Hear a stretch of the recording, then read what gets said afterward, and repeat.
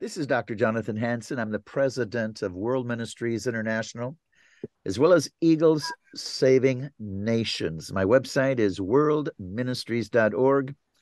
That's worldministries.org. Check it out. See what Eagles Saving Nations is all about. This world is in crisis. America's in crisis. We're experiencing a communist coup in progress. Our nation has become evil. Our government has become evil. In the past, we've won war after war because we had Judeo-Christian values. We came against evil around the world and we prevailed. But when we become evil, we are in for judgment unless the church can stop this insanity. And that's the whole point of Eagles Saving Nations. We've got to get into the stadiums. Pentecost has to come back down, and we've got to go forth without fear and intimidation, with the boldness of God that Peter experienced once he was baptized in the Holy Spirit. Truth takes away deception. Prayer brings conviction. We have got to go forth and speak the truth and stop the lies of the enemy that's trying to destroy America, move us into a new world order where Christians will be severely persecuted. Once again, in the studio today, I have a prophetic woman of God, Sidney Hemmingmoore. We have a long relationship. God has spared her life a multitude of times. I've interviewed her different times on this program. And God sent me again when I was starting a 20-state trip this summer. And my wife and I felt impressed to contact her. We met with her, and God spoke to her again. And I'll let her tell you that story. But then after we left, we went ministering through the states, and she went on to Sweden. But Sidney, welcome back to the Warning Program. Thank you, Jonathan. You know, when you gave your introduction that a second Pentecost, that we need it, Yes. well, the verse came to me, with God, all things are possible. And Jonathan, I have faith in my heart that God can do that. And I pray he has mercy on America. And I pray he gives us our second Pentecost, that he forgive our sins and bring us back to him. Amen. Amen, Sidney. Now, I know that God has spared your life different times in the past from a multitude of calamities, heart, cancer, so many things. And we've done Yeah. programs on that. But Yes. I know that God led us to have you our first stop. You were my first Yes. official stop on this Yes. mission trip. And I Yes. remember once again praying over you. Sydney? Well, the scriptures say that receive a prophet and you'll receive the prophet's reward. So I received you and your son, little Jedediah, Michael Jonathan Jedediah Hansen. He's so cute. And your beautiful young wife, Jonathan. And I received a reward beyond my wildest imagination. Now, I'm 70 years young. Okay. Okay. Jesus saves the best wine to last. Oh, Okay. wow. Yeah, and look at Sarah. Look at she did her greatest work as a senior lady. So we can expect our best years up ahead. Now, I had pretty much lost hope, Jonathan. You know, you asked how I was doing before Jesus healed me this last time, and I said, Jonathan, you know, I can barely get through the day. I'm just waiting for Jesus to come. Yes. And I didn't tell anybody, but I was wondering, you know, if I'd been dying because I was in a very slow decline for practically an entire year. Wow. And my body was racked with pain and everything was almost impossible. So God gives me the strength to meet you and your family in Post Falls. And I'm there explaining to you this horrible health problem that I'm suffering from. And all of a sudden, you took your wife's hand, you took my hand, and little Jedediah, and you rebuked the spirit of death off of me. And I thought, oh my God, wow, that's it. And here it is, several months later, and Jesus has returned me to full functioning, and my body is not in tormenting pain. Jesus healed me once again. And it Amen. reminds me of a couple verses. Jesus says, all you who are weary and heavy laden, come to me, Jesus, and I will give you rest, and take his yoke. And then another thing he said is, my peace I leave with you. I don't give you this peace, like in this world. No, his peace he leaves with us. And I feel that Jesus has given me that peace. He's given me that rest. He's given me the best wine. And I want to pray for our viewer too. I want them to get healing like Jesus gave me, Jonathan. Amen. Amen.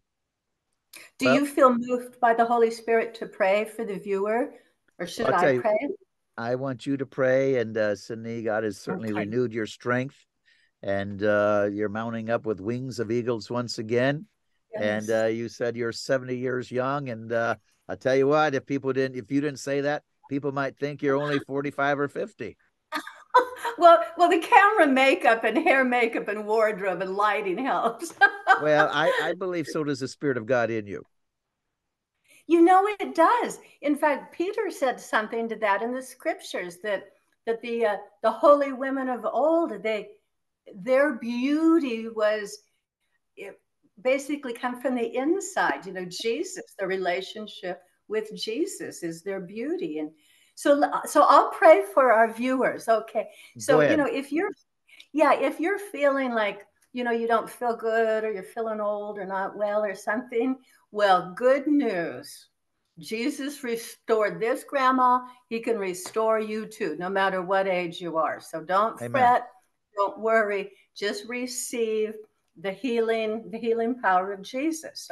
So let's pray now. Okay, Jesus, you know the viewer, the situation they're in, their health condition. And we want them to be restored, revived, and strengthened by your power, and have a call of God on your life. In the name of Jesus, you have a call of God in your life. You're listening here. This is the Holy Spirit here. So we pray for your call on your life, your youth being renewed like the eagles, and Jesus give you the desires of your heart. In Jesus' name I pray. Amen. Amen. Amen. Well, that was good. That was good, Sidney. And I want you now. I know that God was going to restore you because you had a mission to do in Sweden. So I know you were going to visit your daughter, My and daughter, I'm my, sure God used you over there, because God will use us wherever we're willing to be used, wherever we go. And so why don't you talk to us a little bit about your experiences in Sweden? well, of course, I was able to give my testimony how Jesus healed me of terminal cancer when my daughter was a little girl. Amen. Yeah. And so I always try to do that. I always try to be faithful. Jesus said that we are his witnesses. So that's basically our job, is just tell what Jesus has done for us. And that's just every one of us, our job is just be faithful, just to tell about Jesus, to the grandkids, to everybody that we can, the grocery clerks. I think Now, that's a good point you just made, is when God has done something for us, we should continue to give him glory. Terminal cancer is no joke. And so even though now it's been some time ago, it's no joke, and other people are fighting it. And for you to continue to give that testimony encourages them. I mean, I believe already it's encouraged this audience today. So that, people are fighting for their lives, whether it's cancer or something else. But God delivered you, he healed you. And I'm glad you said that you gave your testimony, because that is critical. I don't know if you want to, in just a few words, give your testimony here for people that haven't watched our programs in the past. But I mean, I believe we should continually give God praise for what he's done. Absolutely. In Revelation, it says the saints overcame Satan by the blood of the Lamb and the word of their testimony, and that we don't even love our own little lives. No, the word of our testimony is more powerful than our own little lives. So that's why we exist, is to testify of Jesus once we are his follower or his believer. No, that's good. That's good. We Yes. exist to give him testimony. Yes, exactly. That's it. All things what are made for him and by him. And so we are made for him and we exist through him. In him we live and move and have our being, our existence. So I was about 36 or 37 or so. My body had seriously become weak over about a period of a decade. Of course, I didn't understand why. So one evening, when I was nursing my little baby, I discovered a huge, like, rock, a huge lump in my breast. Wow. And I knew immediately I was dying of terminal cancer. I knew that because I could feel it. Then I was an atheist at the time, terrified of death. So I asked Jesus to get me to heaven and give my babies, my husband, a long life, and then meet me, so they could meet me in heaven someday. And Jesus immediately took all fear of death off of me, so I wasn't afraid anymore. And then so I endured one horrifying year of chemotherapy. Wow. My little boy was about 1.5 to 2.5 during this time period. And he says, "Mom, the doctors are killing you. They're killing you. Don't go to the doctors." And I says, "Oh, no, Dana, they're helping your mom."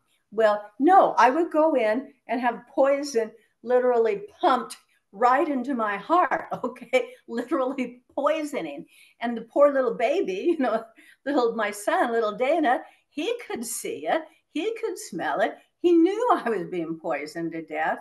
Okay, so after enduring that one entire year, and talk about maddening, Jonathan, to actually have to agree to have the poison pumped right in the body.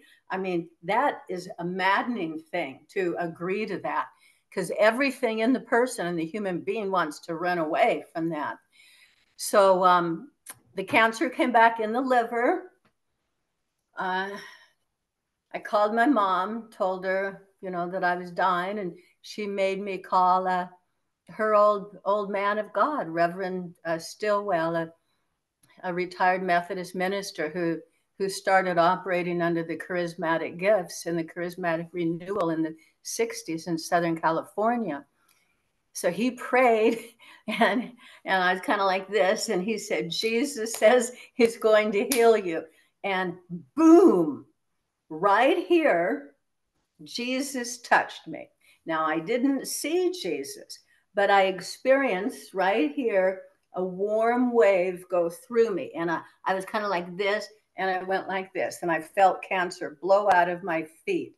And it reminded me of that man in the Bible who had leprosy, that says, "If you're willing, you can make me clean." And Jesus touched him and says, "I'm willing, be clean." And boom, all of that man's leprosy was gone. And that's what happened to me.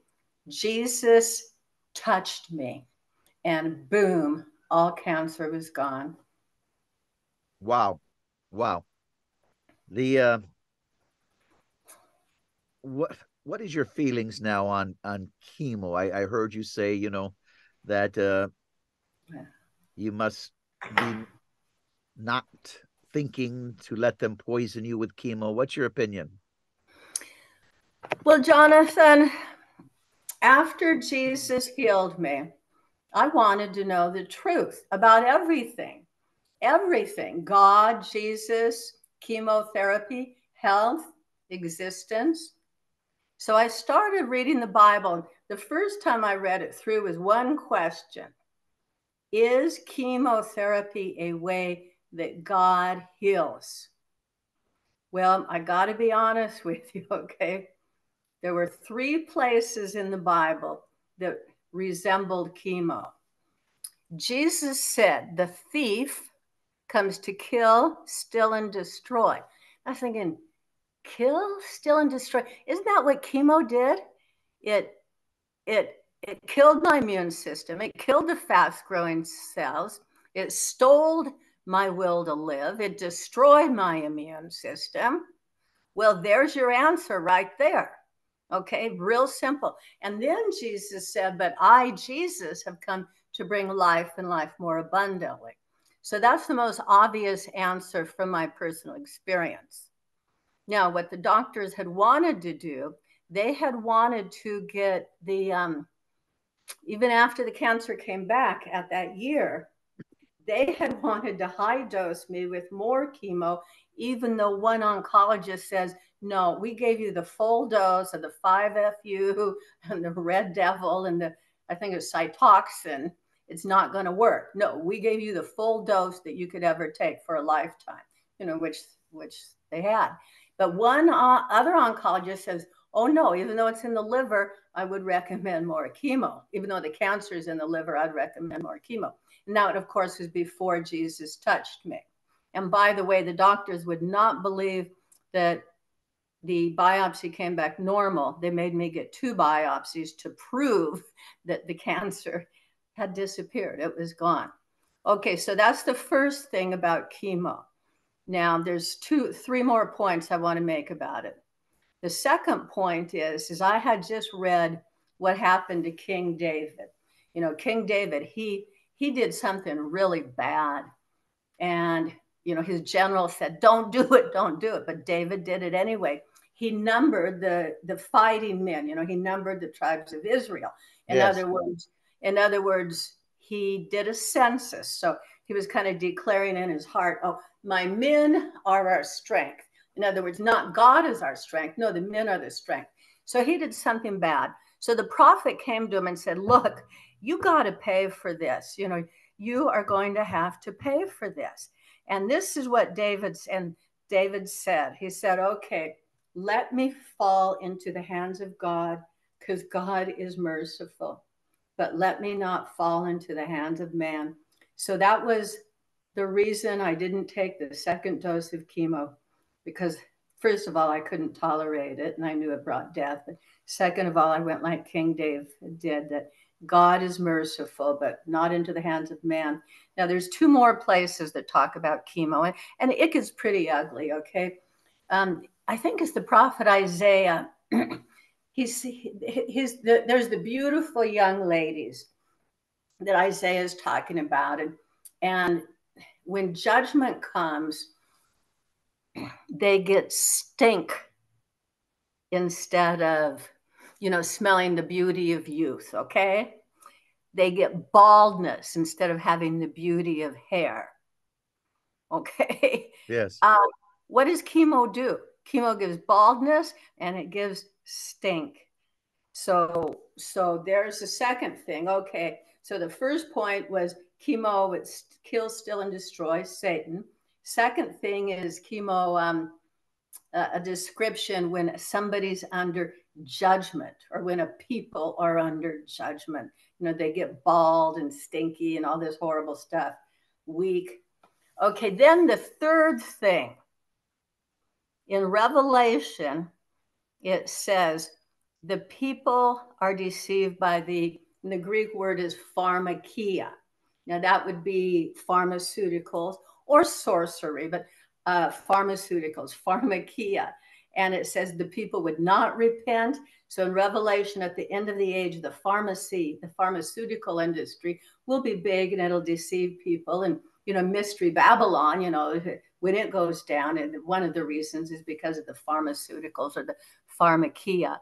So those are the 3 places in Scripture that I found that, from my personal experience, Jonathan. Now, I did get the absolute highest dose they could give to anybody. So, I have a very negative experience. And then also, I'm sorry to have to say this, but everybody who I know who's taken chemo, they're dead. They're dead. Amen. Well, I'll tell you what, we have a God that's not afraid of chemo.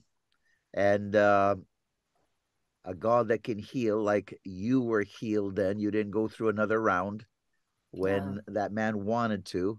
And so we have a God that believes in miracles. We are a miracle. We serve a miracle working God. And so I think that this testimony is meant for people right now. I know we were going in another direction, but we'll continue with that later. But right now, I want you to pray for people out there, one, that are suffering cancer, terminal cancer. Pray for people that have had chemo, that God will restore their immune system. And so let's just go into a time of prayer right now, believing that this program was ordained by God. Like I said, I wanted to talk about Sweden. We'll do it another day.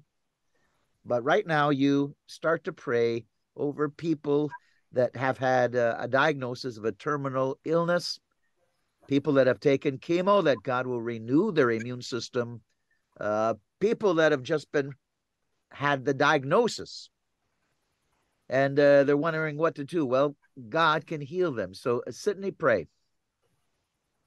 And I think the way that you prayed for me, you rebuked the spirit of death off of That's me, right. Jonathan. That's Okay, that's right. what I want to do now. Okay. In the name of Jesus, I rebuke that spirit of death off of the viewer right now in the name of Jesus. Okay, it's gone. That spirit of death is gone. You don't have to be afraid. You can live.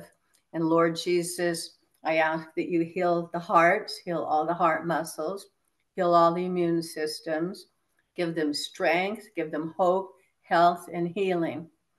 And Jesus, any sins that the people may have done, we all make mistakes. We all do things wrong and maybe even contribute to our own, illness. Lord, any of the mistakes, forgiven.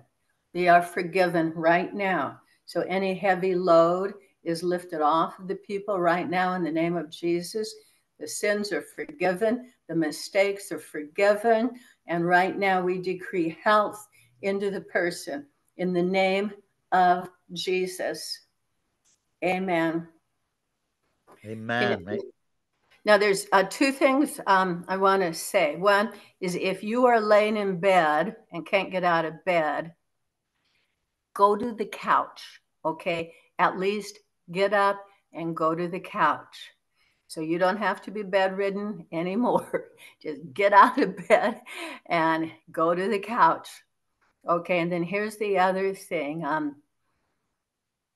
Jesus, I guess, and Peter and Paul, for that matter, told people, get up and walk.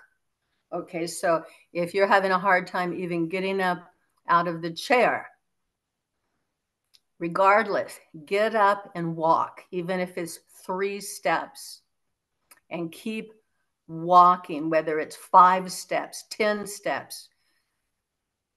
So get up and walk in the physical realm and get out of bed.